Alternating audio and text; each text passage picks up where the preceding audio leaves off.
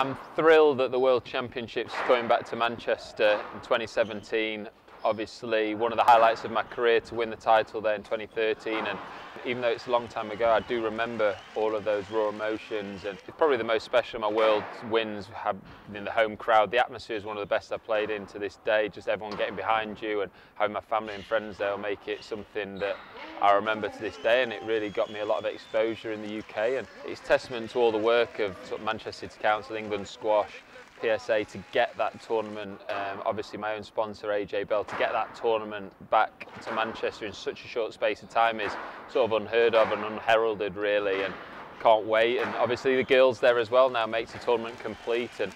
you know, it's great to have Laura up there sort of alongside me. I really enjoy watching her be successful, and hopefully it'd be fantastic for an event if we could get some English finalists there. You know, if myself and Laura, for example, are in the final, it'd be sort of the dream event really. Obviously,